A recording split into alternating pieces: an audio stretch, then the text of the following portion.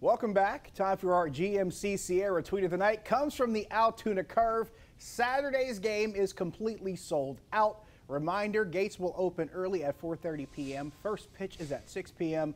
Lawn chairs are not permitted. And if you weren't paying attention, here's why that game is sold out. Because Paul Skeens, #1 overall pick in the MLB amateur draft.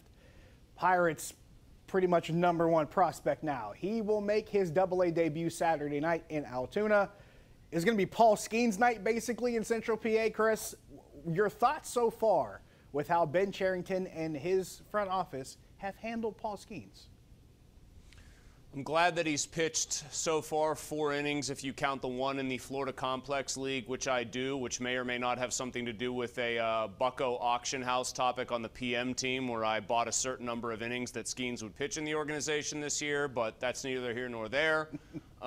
Please pitch at least 13, Paul. I do like that they're handling him this way. I mean, they had Garrett Cole as a previous 1-1 guy who didn't pitch a single official inning or throw a single official pitch for the team until the year after he was drafted. I like that they got Skeens in. I like that they ramped him back up. I like that they're letting him get a taste of, in this case, kind of legitimate minor league baseball. This guy is supposed to be as fast track, clean cut, can't screw it up as you can get. Treat him that way. And what I think is going to be a proof in the pudding situation, Josh, is not how this finishes out this year, which I think is going to be a couple more starts in AA, and then that's going to be it. He throws maybe 10, 12 more innings at most.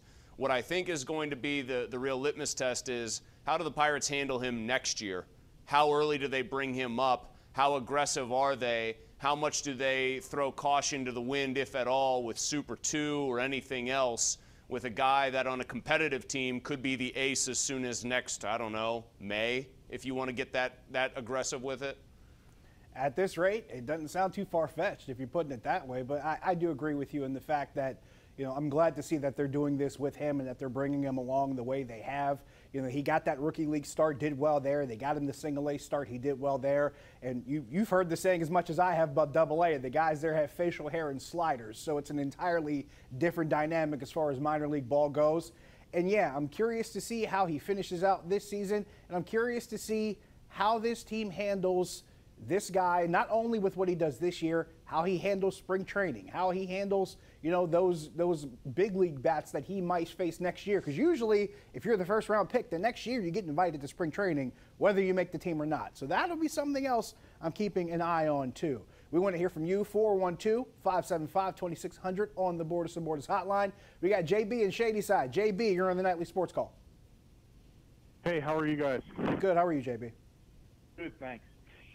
All right, so the one thing about the Steelers that really scares me, and I think they actually are going to be really good. I think they're going to make the playoffs, but I do think that Deontay Johnson is going to cost them the playoffs. They're going to lose because he can't make key catches down the stretch. And I know they're going to keep throwing to him because he's their #1 or whatever, but I just don't trust him. JB, that is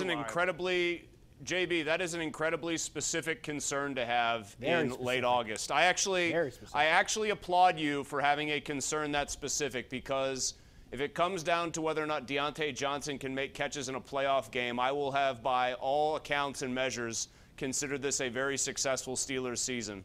But I'll tell you what, you want like something other than what's been talked about as a way that the Steelers offense could really hum this year. It's that you get very few, if any, drops from Johnson and very few instances of him doing what I call the Jeffy's dotted line from Family Circus post-catch kind of maneuver, where up a tree, through the swing set, and eventually back towards upfield.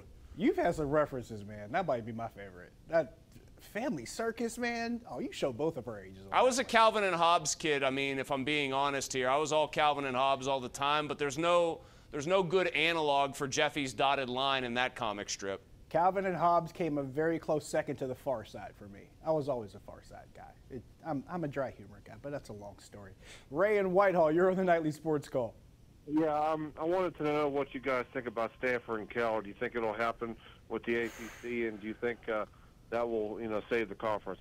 I was hoping we'd get to this. I appreciate this call. Chris, I wanted to talk about this because there's reports surfacing again that, the first discussions of Cal and Stanford not happening. Now it appears it might be a thing again, and add SMU into the mix. Chris, where do you stand on this with the ACC? Is this good for the ACC? Let's start there. If you can add teams anymore in college football and poach another dying conference's last few marketable schools, yes, it's a good thing. It's a bad thing for Pitt volleyball, women's volleyball, because Stanford's always got a squad there. It's a bad thing for the soccer programs because Stanford's got a squad there. It's a good thing academically to whatever extent that actually matters in college athletics. Hint, hint, not very much. It's also a good thing to bring in SMU because you're bringing in the Dallas media market. I heard the term from, I think it was Richard Johnson from Sports Illustrated, one of the Split Zone Duo guys.